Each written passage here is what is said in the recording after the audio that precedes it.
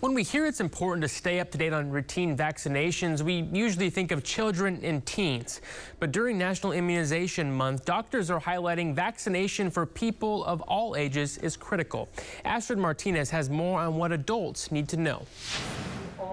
There's the usual check of the blood pressure, heart and lungs at Phyllis Taubin's annual physical. Breathe deep now, in and out. But today she's also due for a dose of the pneumonia vaccine. I think it's very important to have them. It's vital for your overall health. The vaccine is recommended for adults age 65 and up. It protects against several types of pneumococcal bacteria. Pneumococcal pneumonia is the #1 cause of bacterial pneumonia. The older you get, the riskier it is. It can spread to the bloodstream, and it can be a devastating disease, so we do want to prevent it.